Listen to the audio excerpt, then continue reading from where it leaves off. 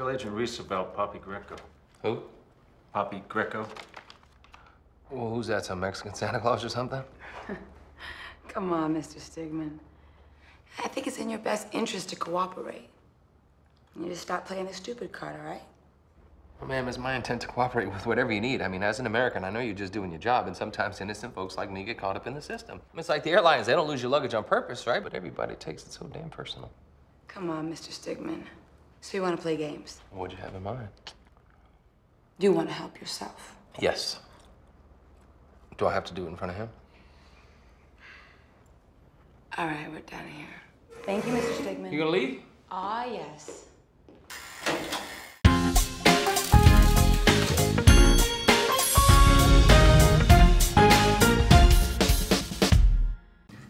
When you were researching for the role, yes. You play an undercover DEA agent.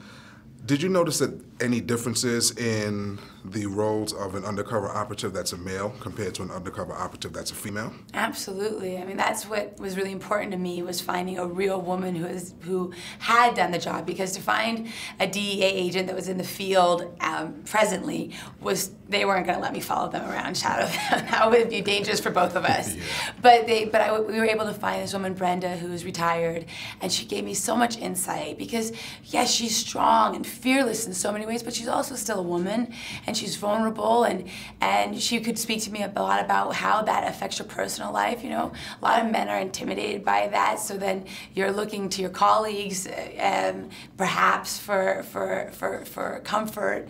And for my character, it's something that keeps going farther and farther. She has kind of a sick love for Denzel's character, and that gets her into a bit of trouble. Yes, yes. And you've worked with Denzel in the past. How is it working on this film with Denzel, Mark, Bill, and all these other great actors? And I've heard that you have a very competitive spirit. Was there any competition with the big men? Gosh, I mean, there was no, not in that way. I don't compete in terms of, I compete in sports. You know what I mean? Like, I want to be like, if you're gonna do your own stunts, I'm doing my own stunts. But there's no competition in the work that you do with one another. It's just, it was an honor to work with them.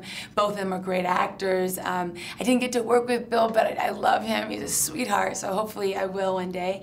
And it was just fun. What exactly drew you to the script when you read it, as far as the film? Was there any particular thing that stood out for your character that said, yeah, I need to play it was so that good. I person? liked the overall movie. I thought, this is a fun movie I'd want to see. And then I looked at Deb and I said, this is a character I can sink my teeth into and develop and create some complexities to. And I felt like there was an opportunity there to make her an interesting character. And so I signed on. All right, and let's talk a little current events if we can. Yeah, sure. A couple weeks ago, the verdict went down as far as George Zimmerman. Yes.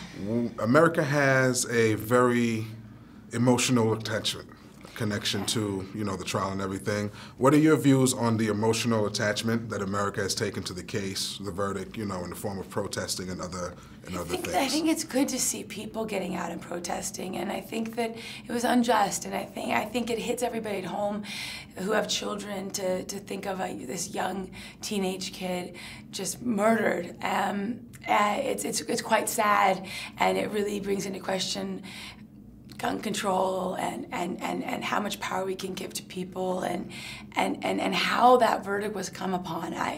I feel very strongly about it. I cried about it because it's sad to see a young person's life ended like that for no reason.